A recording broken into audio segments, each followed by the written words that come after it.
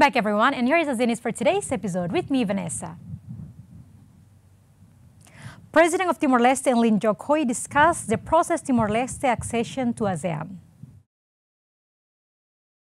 During the meeting in Jakarta between the ASEAN Secretariat with the President of Timor-Leste, José Ramos Horta, spoke about Timor-Leste's accession process to ASEAN, particularly about three pillars such as ASEAN Political Security Community, the ASEAN Economic Community, and the ASEAN Socio-Cultural Community. The ASEAN Secretariat hopes that the report from the fact-finding mission will have a positive impact and continue the roadmap to accelerate Timor-Leste become part of ASEAN member countries. When the mission is completed, the report will be prepared and to be evaluated by the ASEAN Socio-Cultural Community for consideration from Socio-Cultural Community and then submitted to the ASEAN Coordinating Council. Meanwhile, Head of State Ramos Horta also presents the development process that has taken place in Timor-Leste now and the cooperation that Timor-Leste establishes with advanced countries, namely the USA, Japan, South Korea, China, and also a development partner such as the UN. José Ramos Horta also talks about the economic integration of Timor-Leste, the investment potential in Timor-Leste, included the process of joining Timor-Leste to the World Trade Organization. Ramos Horta is also accompanied by some of Timor-Leste's Member of Parliament, the Timorese Foreign Affairs and Cooperation Minister, Adalgisa Magno, during a visit to the ASEAN Secretariat building in Jakarta, in order to update Timor-Leste's preparation for accession to ASEAN. Indonesian court rejects state narcotics law, which paved the way legalization of marijuana as medicine. Indonesia's Constitutional Court rejected a judicial review of the country's narcotics law that will have paved the way for legalization marijuana for medicinal use. Three mothers of children with cerebral palsy, backed by civil society organizations, filed a judicial review of the country's strict narcotics law in 2020, arguing for the use of medicinal marijuana to treat symptoms. The judges says there was insufficient research to justify a ruling in favor of the plaintiffs, but urged the government to immediately conduct research on the therapeutic usage of narcotics. The court adjudicates that 1. Appeals from plaintiffs 5 and 6 are not accepted. Second, we refuse all appeals by plaintiffs entirely. This decision was made by the Council of Judges. Demikian diputus dalam rapat permusyawaratan hakim.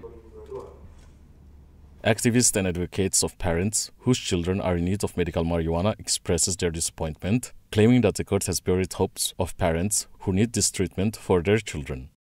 Sebagai pemohon saya kecewa, I am disappointed, as are the mothers we are advocating for, but as a citizens of Indonesia, I am angry. It's as if we are unruly when its medicinal marijuana is clearly intended for medical purposes and nothing else. That's the first. Second, the court said this cannot be done yet as we don't have adequate infrastructure. It's as if citizens would be the ones who have to bear the burden of the incompetence of this infrastructure. These matters have to be responsible for the consequences of inadequate policymakers and how to run these policies. Bagaimana mengatur hukum ini? Indonesia's parliament has recently discussed amending the rules governing medicinal marijuana. It would undertake a comprehensive study on its benefits. Restaurants in Malaysia raised prices sharply in the midst of Russia and Ukraine crisis. Restaurants in Malaysia are grappling with sharp rises in essential commodities, including flour and cooking oil over the past months, as the Russia-Ukraine conflict has driven up prices of wheat imports, among other goods. Malaysia has two main staples, namely roti canai, a fried Indian bread, and mee goreng, fried noodles, with both relying on imported wheat. Because of the rising cost of the wheat, some restaurants have no choice but increase the prices of products. From January until July, the cost has increased nearly to 44% in the flour. And at the moment, we have only increased 10% price of our roti canai starting of July. We don't want to pass the cost directly to the customer. We want to absorb most of it. Currently, Malaysia's biggest source of wheat is Australia, and about 1/5 of its wheat supply comes from Ukraine. On a recent trip to Turkey, Malaysia's Prime Minister says his country was keen to buy more wheat and wheat products from Turkey as it seeks to diversify its suppliers. Malaysia imports like 60% of our food supply, as we heard so much of during the pandemic. So I think if we think about this as a more global food crisis setting, that's something that will spark policymakers to really think about long-term planning, long-term diversification. Thailand opposition accuses Prime Minister of corruption and economic mismanagement in parliament.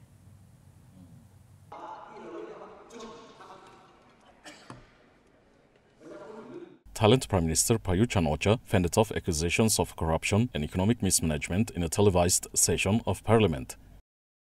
As a censure debate got underway seeking to dent his credibility with an election due within 11 months. Prayut, 68, a retired army chief who first came to power in a coup 8 years ago, he's prevailed in 3 no-confidence motions since the 2019 election, saw him stay on as Prime Minister in what is now a crowded 17-party coalition. Prayut also faces challenges from 16 renegade lawmakers this year, who were expelled from his Palang Pracharat party and have vowed to vote with the opposition. 10 cabinet ministers are also subject of the censure, which runs with a no-confidence vote scheduled. I'm not blaming the dictatorship, but General Prayut's dictatorial-like management of the country. Prayut dismissed the allegations, arguing the government had solved many issues, including reviving tourism and providing financial measures to address pandemic hardship.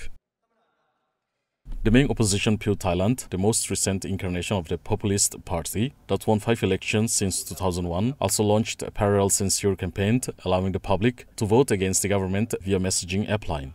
Youth-led protest group that emerged in July 2020 to challenge the government also planned gatherings in front of parliament on each day of the debate to pile pressure on Prayut and his ministers. Thailand issues a recovery plan to boost international tourism in 2023.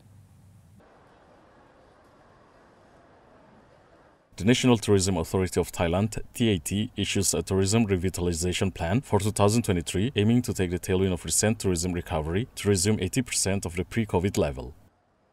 Since the country relieved its COVID restrictions on the international travel in May, more and more tourists have been flooding into its scenic spots, with over 2 million foreign arrivals as of the end of June. To restore tourism, one of the country's pillar industries, the TAT revealed a plan targeting a total tourism revenue of 1.73 trillion baht, about $47 billion, 80% of that of 2019. The increased national vaccination coverage is pumping up the country's determination to absorb more tourists. It has been carrying out various measures, such as funding marketing campaigns by airlines to encourage the opening of more routes.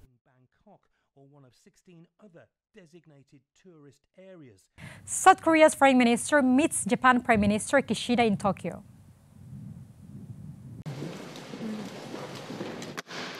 South Korea's foreign minister Park Jin met with Japanese Prime Minister Fumio Kishida in Tokyo to offer condolences for the death of former Japanese Prime Minister Shinzo Abe. I have received the message of condolence from South Korea's foreign minister Park Jin on behalf of President Yoon regarding the death of former Prime Minister Shinzo Abe, and I expressed my gratitude to him.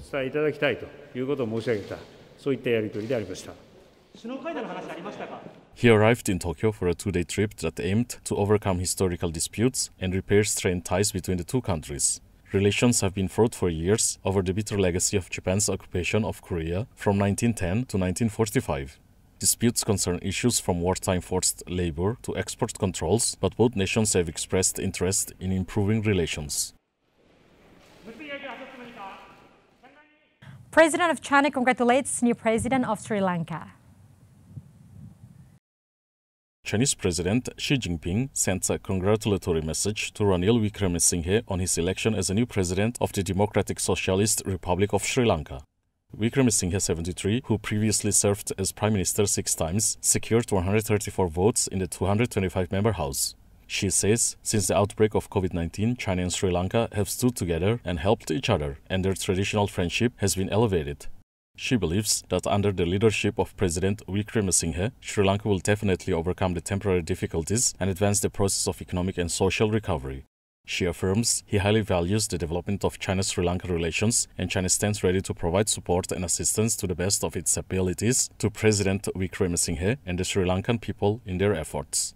He also expresses the hope that both countries will carry forward their traditional friendship, consolidate political mutual trust, and push forward the strategic cooperative partnership featuring sincere mutual assistance and everlasting friendship. And that's the news for today. We hope you enjoy all the news that was presented. Stay safe, stay healthy, enjoy your weekend.